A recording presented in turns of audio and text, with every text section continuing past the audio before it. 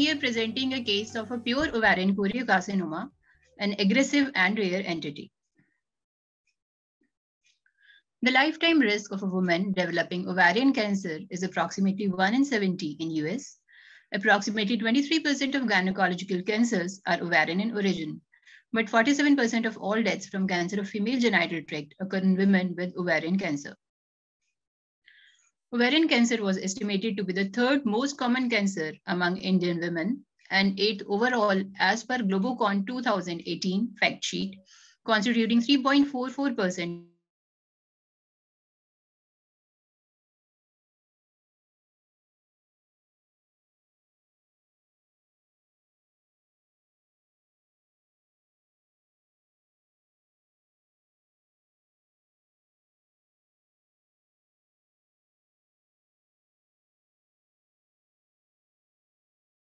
Are the germ cell tumors.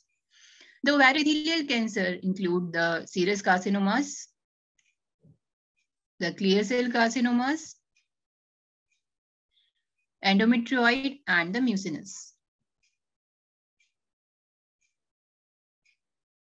Are you hearing me?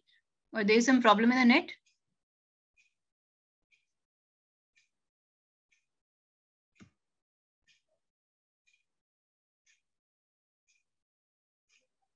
Yeah.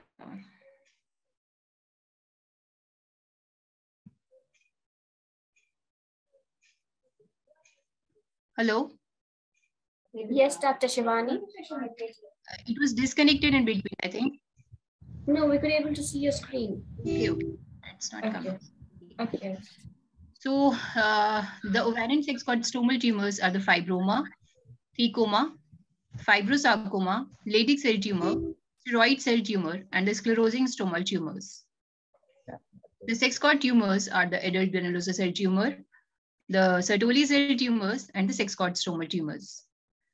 The ovarian germ cell tumors are the choriocarcinomas, the dysgerminomas, immature teratomas, and the mixed germ cell tumors.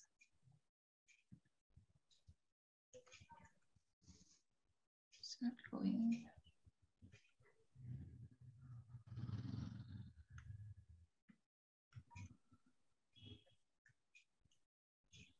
It's not working.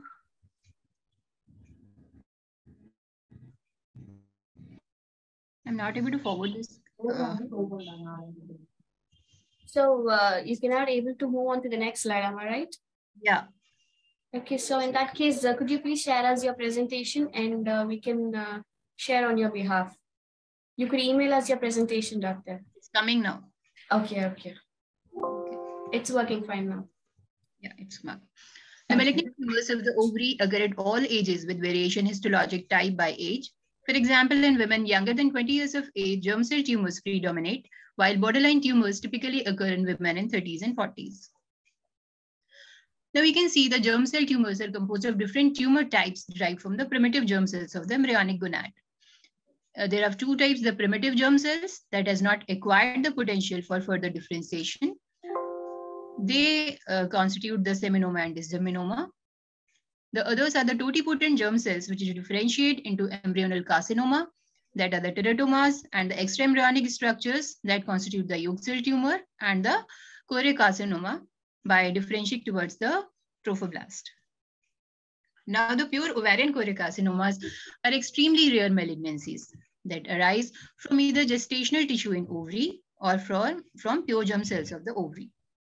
On the basis of origin, they are classified as the gestational ovarian choriocarcinomas and the non-gestational ones. The reported incidence of gestational choriocarcinoma is 1 in 369 million pregnancies, while for non-gestational, it is less than 0.6% of the ovarian germ cell tumors. Both the variants are seen in young women of reproductive age group. A patient who is sexually immature, unable to conceive, or who has not engaged in sexual intercourse must have non-gestational choriocarcinoma. The predominant presenting symptom is lower abdominal pain. Common complaints include atypical genital bleeding, amenorrhea, nausea, and vomiting. Postpubertal women who have been sexually active or have been ever pregnant, gestational origin is a strong possibility. is often diagnosed by the finding of an elevated HCG level in association with metastatic lesion detected radiographically. The levels of serum or urine beta HCG are good tumor marker for the progression or the remission of disease. The two variants cannot be differentiated clinically or histopathologically. DNA polymorphism analysis is a useful modality to differentiate between the two for therapeutic and prognostic purposes. Presence of paternal DNA goes in favor of gestational choriocarcinoma. The treatment of pure ovarian choriocarcinomas essentially comprises of cytoreductive surgery and adjuvant chemotherapy. Here I present a case of pure ovarian choriocarcinoma, likely of the gestational origin.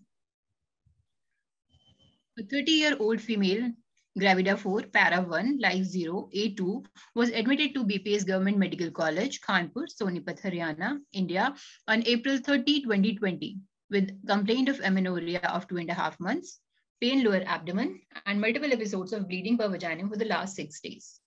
She had an episode of syncopal attack on the day of admission. On examination, her pulse rate was 68 per minute, blood pressure 100 by 60 millimeter of mercury, respiratory rate 14 per minute, SpO2 99% on room air. Her pelvic examination revealed pulled up cervix, normal size uterus, a tender mass of around 8 to 10 centimeter in right fornix, and fullness with tenderness in left fornix. Her urine pregnancy test was negative, and all other hematological investigations were normal. Sonography revealed a normal sized uterus with a large heterogeneous solid cystic mass, lesion of size 8 into 8 centimeter arising from right ovary with bulky left ovary with the probable diagnosis of right adnexal ectopic pregnancy.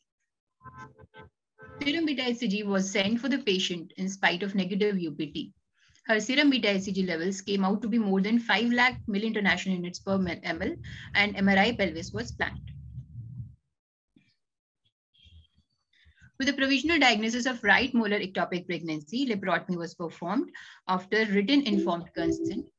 Intraoperatively, a 10 into 10 centimeter lobulated hemorrhagic ovarian mass was present on right side with right hematosalpinx attached to a rudimentary horn. On left side, a 6 into 6 centimeter lobulated hemorrhagic ovarian mass was seen with swollen fallopian tube as shown in the figure. There you go. The figure is not coming.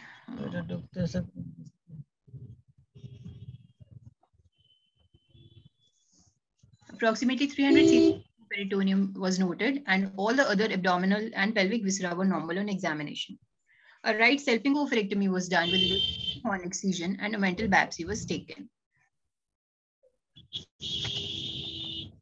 It's a microscopic picture showing sheets of tumor cells along with areas of hemorrhagic and a rim of normal ovarian parenchyma.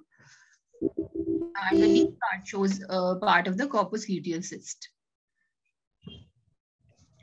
The specimen from omentum revealed presence of tumor cells, and 3 lymph nodes present in omentum were found to be from tumor. Hence, the final diagnosis of stage A2 choriocarcinoma ovary was made, and patient was planned for multi-agent chemotherapy. Post-operatively, day 7, beta HCG titer decreased to 15,000 milli-international unit per ml. Chemotherapy was planned for her. Due to financial and technical constraints, she was referred to medical oncologist to a higher center. The chemotherapy options are that the gestational choriocarcinoma is treated with methotrexate-based chemotherapy. It is methotrexate, etoposide, and actinomycin D. It can be IMACO, that is methotrexate, etoposide, actinomycin D, cyclophosphamide, and vincristine. The EPEMA, that is etoposide, cisplatin, methotrexate, and actinomycin D. The non-gestational ones are generally treated with the bleomycin, etoposide, and cisplatin regimen. The germ cell tumors of the ovary are treated with total abdominal hysterectomy and bilateral salpingo-oophorectomy. A complete staging operation is indispensable for the management and prognostication in young patients. Stage 1 germ cell tumors can be treated with conservative surgery, that is unilateral oophorectomy or salpingo-oophorectomy.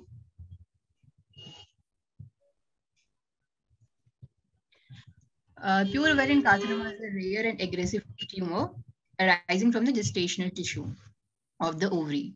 The etiology has been ascribed to 4 different sources: from maternal germ cells, from ovarian pregnancy, from metastasis from a regressed or occult uterine primary, or an infant from metastasis from the placenta. In our case, the origin was from ovarian pregnancy probably. The literature review showed in the first case of non-gestational was reported in 1985 and gestational in 1996. Nanji et al. Published their paper in 2017 and summarized 48 cases, including their own. And the incidence of gestational choriocarcinoma is 1 in 369 million pregnancies. In our institute, established in September 2011, the delivery rate is approximately 5,000 deliveries per year, and it is the first case reported, approximating to 1 in 45,000 deliveries. The patients usually present with non-specific symptoms like acute abdomen and amenorrhea, which can mimic other common conditions in young women like hemorrhagic ovarian cyst, tubovarian abscess, ovarian torsion, and ectopic pregnancy.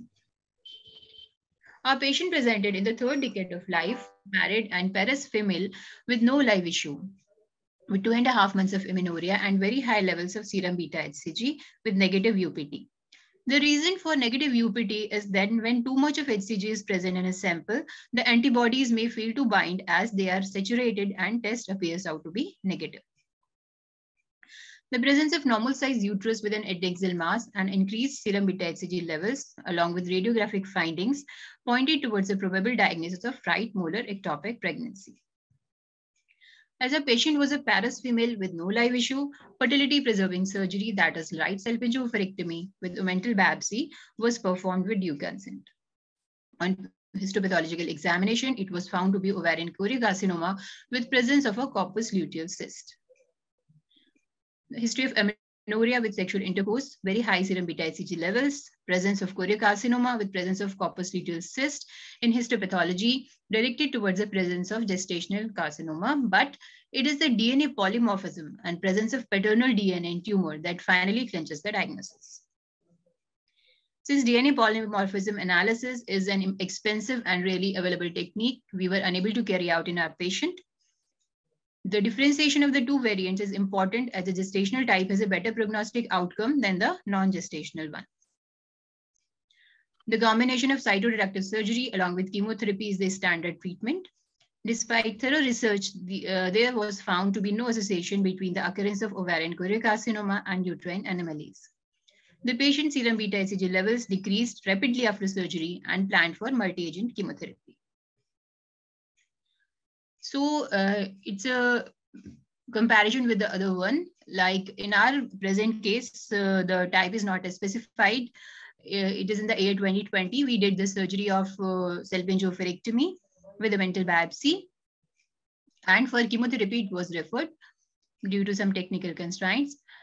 In 2022, the Shizuka et al., the type was gestational. In it, the left salpingo oophorectomy with right ovarian biopsy was done and imaco chemotherapy was given. The third is again the gestational, done by Nangia et al. In 2003. In it, the ovarian cystectomy with right ovarian biopsy was done and the chemotherapy EPMA was given. Lorigan et al., gestational one, it was the first and it was done in 1996. Total abdominal hysterectomy and bilateral salpingo oophorectomy was done, followed by the chemotherapy of BEP, then EI. The Wang et al., it was non-gestational, done in 2016, and the total abdominal hysterectomy, salpingo oophorectomy, and debulking surgery was done, followed by the chemotherapy of PVB. The last one, done by Pedro et al., non-gestational in 2013. In this, the pelvic mass biopsy, then chemotherapy, then THBSO was done, and the chemo was BEP. So to conclude, I would like to say that ovarian choriocarcinoma is a very rare and aggressive tumor. In a female presenting with adnexal mass with very high serum beta HCG levels, along with absent intrauterine trophoblastic disease, the possibility of ovarian choriocarcinoma should be kept in mind as early diagnosis and treatment plays a major role in enhancing patients' prognosis, and advances in chemotherapy has improved the survival rate. Actually, there are some pictures which are not coming, the MRI pics and the PAROC pics. I have sent in my presentation, but I'm unable to show them here.